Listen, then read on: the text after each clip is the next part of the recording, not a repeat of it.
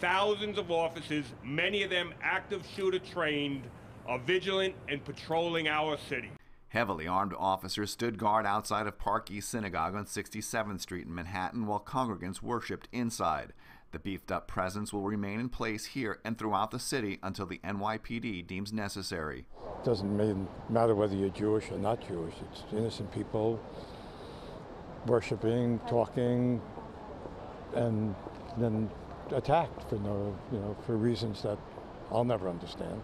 Most welcomed the added security measures, but some felt a little uneasy by the show of force. But I often think when these sorts of things happen, that the heavy response is actually feeds the people who end up doing this. They like seeing that, but these folks know much better than I do about how to respond to these things appropriately, so I'll leave that to them. President Trump today insinuated that perhaps the synagogue in Pittsburgh could have prevented the attack. This is a case where if they had an armed guard inside, they might have been able to stop him immediately, and maybe there would have been nobody killed except for him, frankly. De Blasio took issue with Trump's remarks. I have to be very clear, and it's no time for politics, but it is a time to talk about our values.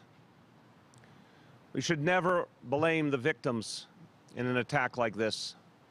We should never suggest that a house of worship has to have an armed guard for people to be able to go about their religious observance. That's not America.